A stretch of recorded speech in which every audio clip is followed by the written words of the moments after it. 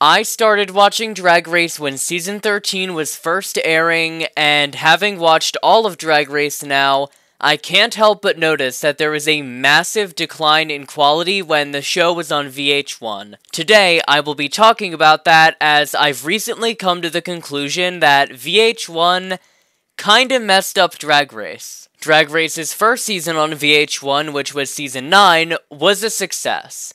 This is pretty much the only season from this era that everyone generally agrees was good. So, the main thing that was able to get season 9 to succeed where the other seasons failed was the cast. This is one of the strongest new casts we have ever seen on Drag Race. This season produced 3 winners, which is an incredible accomplishment. It also got 2 runners-up and 3 queens who did great on All-Stars. In this season, the challenge prompts really weren't anything special, but this incredible cast was able to make it work. I don't think we went a single week without either Sasha, Shay, Trinity, or Peppermint giving an incredible performance. This season really was just a masterclass in drag. Another way that this season was really able to rise to the occasion was the greatest twist ever. The lip sync for the crown is probably the twist Drag Race has created with the most impact ever, and unlike in later seasons, this one really delivered. When you have a lip sync between Peppermint and Trinity being the weakest lip sync of the night, you know you have struck gold. The entire season 9 finale, back to back, was just an incredible experience.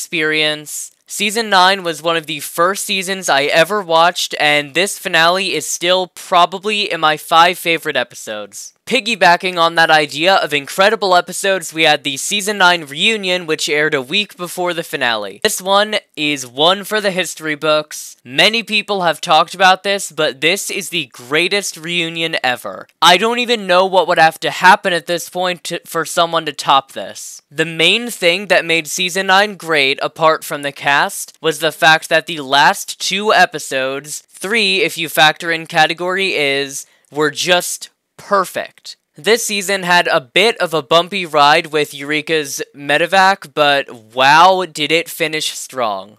Going right into season 10, we had an equally incredible cast that production really screwed over. On season 10, you had incredible queens like Aquaria, Eureka, Asia, Cracker, Monet, Mo, just to name a few. Sadly though, this is the first season where production really started to drop the ball in terms of challenge quality. While season 9 had a run-of-the-mill good acting challenge in 90210 and a pretty solid musical with the Kardashian theme, season 10, I don't know what the writers were on. I don't think there was a writer's strike during this season, but something was not working. I don't know if this is controversial or not. I don't think Bossy Rossi is a particularly good challenge concept. Then you move on to Breast World.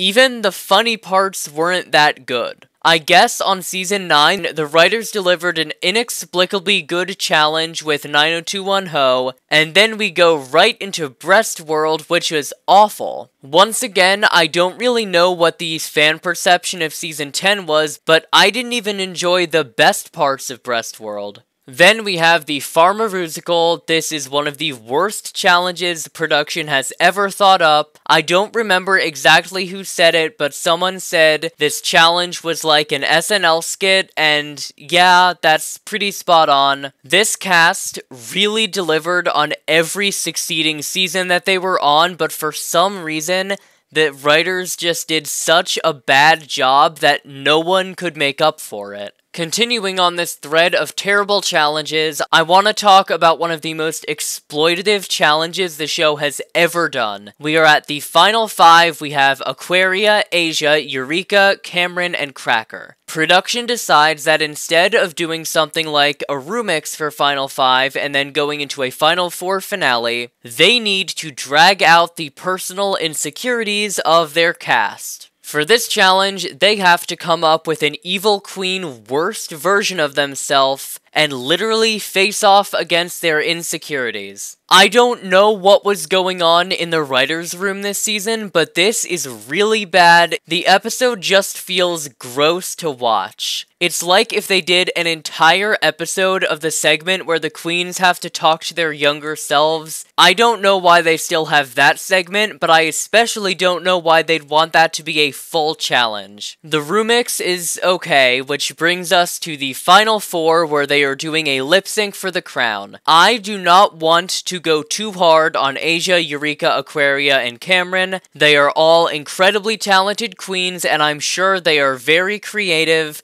but it did not show in this episode. In this season, trying to capture the lightning in a bottle that was lip sync for the crown on season 9, production pretty much forces the queens to go way over the top with these reveals. Aquaria is dressed like a burrito, Asia has an outfit filled with dead butterflies, and Eureka has like the most reveals I've ever seen in an outfit. This episode, in my opinion, perfectly captures what went wrong with the VH1 era. The show is desperately trying to cling to the lightning in a bottle from previous seasons at the extreme detriment to what they're actually doing. Season 11 encapsulates this perfectly. This season, instead of trying to reproduce season 9, production tries to mimic some of the old school drama from seasons 2, 3, 4, and 5 to really, really bad effect. Season 11, in my opinion, is production desperately trying to mimic the Jinx vs. Velasquetox feud of Season 5. All throughout the season, we are treated to constant fights between Evie and Vanjie, Evie and Raja, Evie and Silky, and while there isn't a specific clique targeting Evie, the show is very much trying to push her as a protagonist, and while Evie was in the right in a fair amount of these situations, she was just being blunt.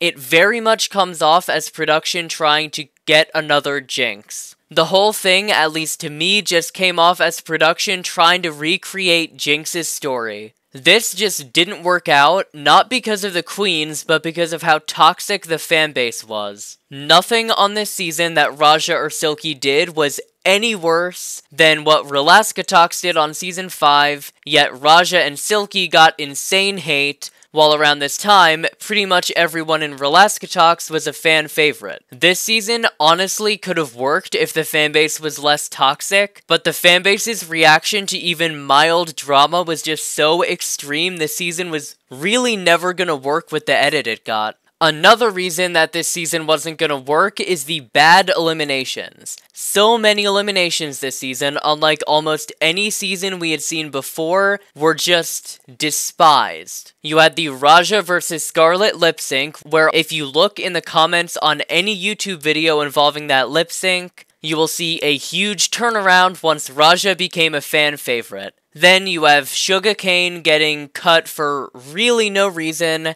and you have Nina West getting cut after barely winning a lip sync over Silky. All of this combines to just a generally negative season. We have fan favorites like Scarlet and Nina being sacrificed to save villains like Raja and Silky. All of this combines to just a really negative vibe. While Season 11 delivered a very negative season, almost as if there was a dark cloud circling above it, Season 12 gave us the opposite with just a generally positive season. Season 12 is the only other season in the VH1 era that really succeeded. The main thing that made this season work is the cast. On Season 11, while the cast was good, they didn't really vibe with each other, it just felt like a lot of people in a drag competition. This season, we get to see a lot more of the interpersonal bonds between these queens, and it makes for a much more entertaining viewing experience. You had the friendship between Gigi and Crystal, Jada and Heidi, Jan and Britta. It was just a very feel-good season, which is exactly what was needed during quarantine.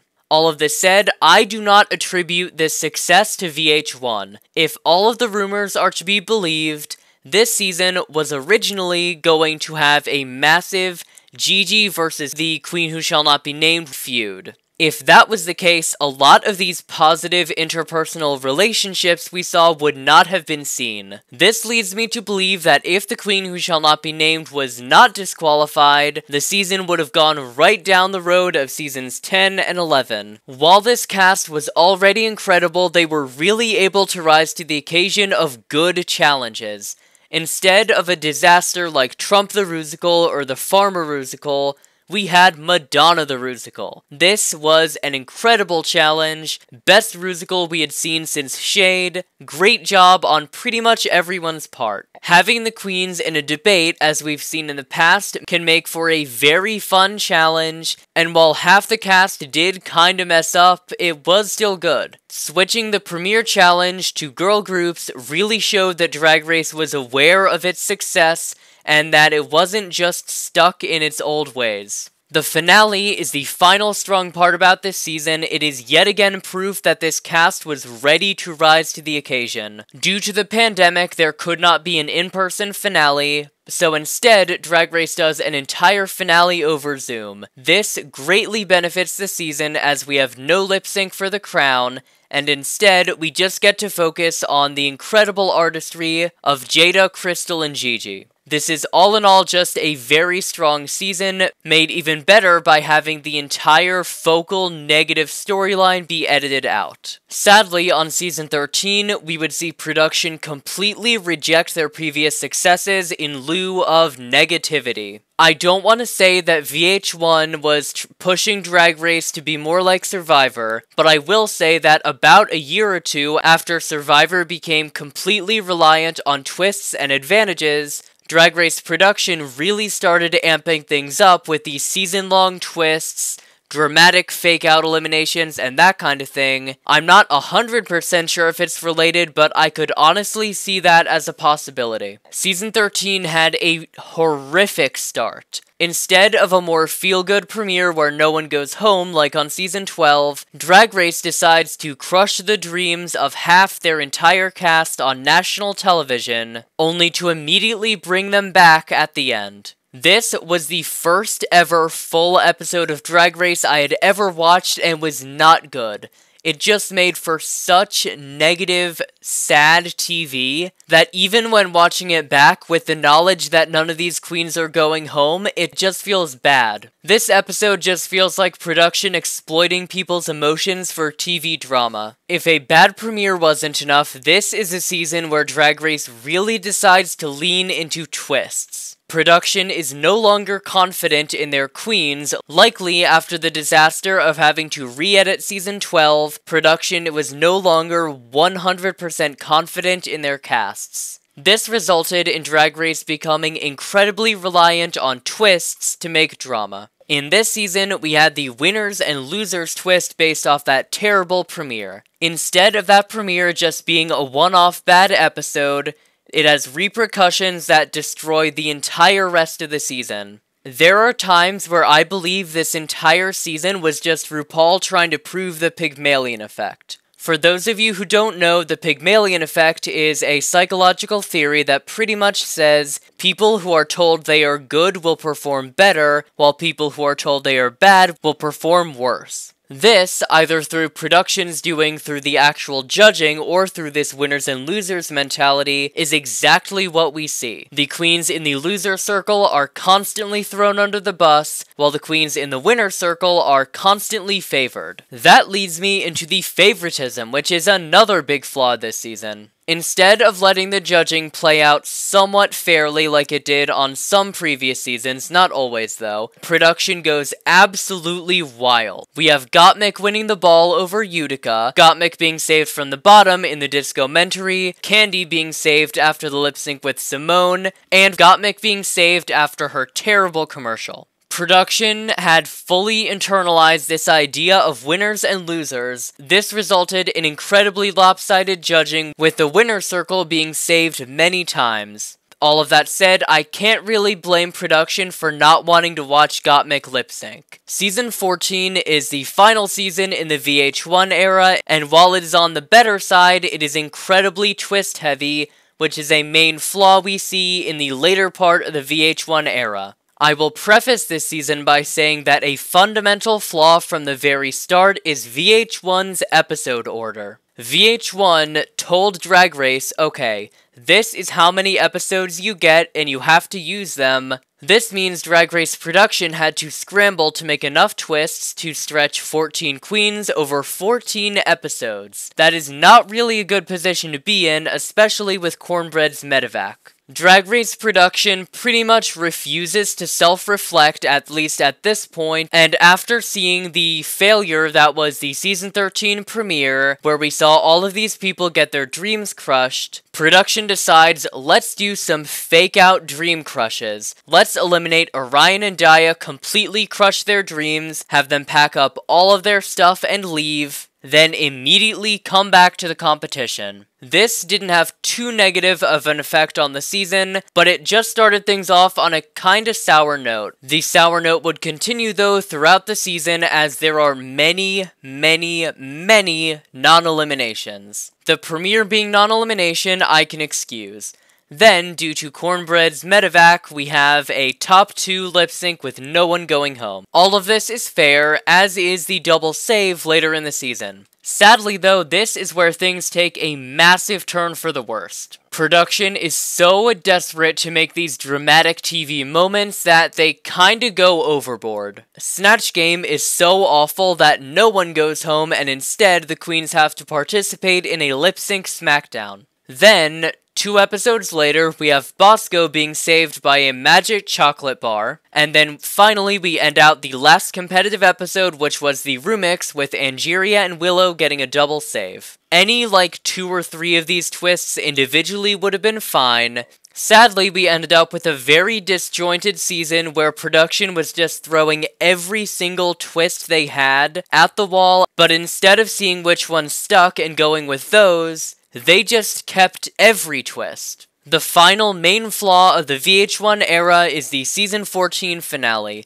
Drag Race production was incredibly indecisive all season about eliminations, who they wanted to push, all of it. This is on full display in the finale. We have a top 5 because production just could not decide who to get rid of. Then, based off the finale performances, the top 2 of the season should probably be a combination of Willow and then either Daya or Bosco. Instead, production leaves the choice not really up to the performances of the night or the performances of the season, instead giving pretty much all agency to the fan vote. Drag Race in this era is very reliant on what the fan vote says. It's not a good idea, and it doesn't really deliver fair results because the fanbase at the time is always ever so slightly skewed. Ultimately, this entire era is probably something Drag Race wants to leave behind going forward, and we did see a massive redemption of a lot of these flaws in Seasons 15 and 16. Season 15, having an elimination every episode, serves as a direct response to Season 14, having very few eliminations, while Season 16 has just been an all-around good balance of all the good parts of the modern era of Drag Race. It has been a massive redemption, and if this video succeeds, I will definitely be doing a video on that.